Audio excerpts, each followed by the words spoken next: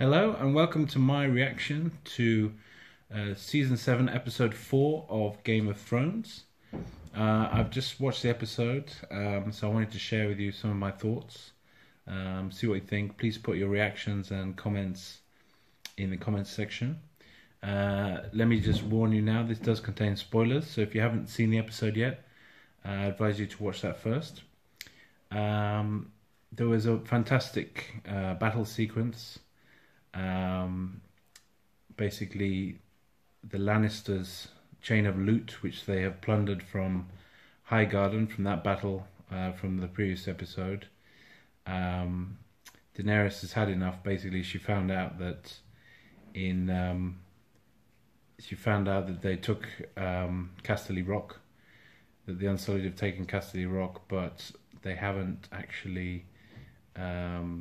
There was no soldiers there really, because they'd all been abandoned, and there was no supplies as well, and all their ships had been burnt. So the Unsullied are slowly making their way, presumably by foot, maybe by horse, across Westeros.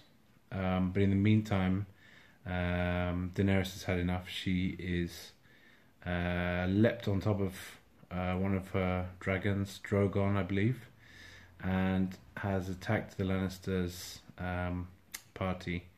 Although after Jamie had sent the gold to the Iron Bank to pay their debts. Remember, Lannisters always pay their debts.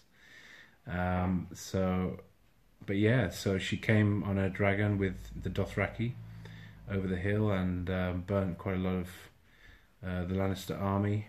And Jamie had the opportunity. There was a wonderful moment. Jamie had the opportunity to try and kill Dany, and that was Dany. And that was quite a shocking moment. But then at the last minute, Bronn, jumped on him, took him out of the way of Drogon's fiery breath, because by this time Bronn had brought down Drogon with the arrow from the new weapon, and it seems the dragon's okay, and Daenerys is okay as well, and Jamie and Bronn are still okay as well.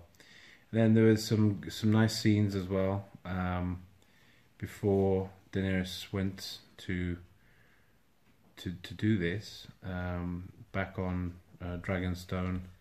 Jon was showing the cave paintings from the children of the forest, and it shows that they united with the first men against the White Walkers. So he's trying to convince Daenerys to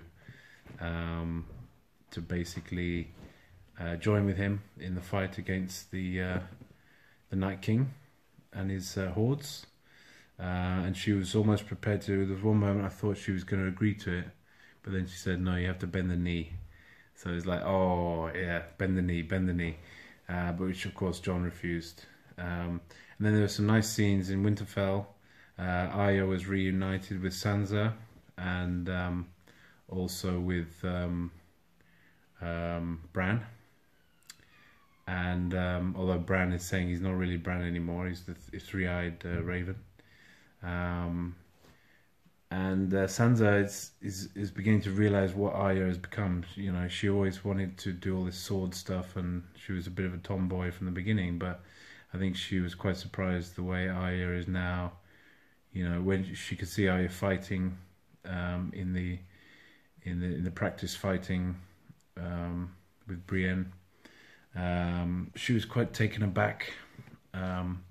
With the fact that Arya said she had a list of people she was trying to kill, so that was, I'm not sure she really believed that, but then she saw the way Arya was like the sword play and all her skills, and I think she was quite shocked and impressed. But she asked her at one point, it's quite interesting. She asked her who else is on her list, her kill list, basically. And she said, she gave a non-committal answer. She said most people are already dead. But I wonder if Littlefinger is still on that kill list. So that's what I'm wondering, if at some stage she will end Littlefinger for the way he betrayed Ned. So that remains to be seen. But yeah, if you like this video, please like, share, and subscribe, and put your comments. I would like to hear them. Thanks very much.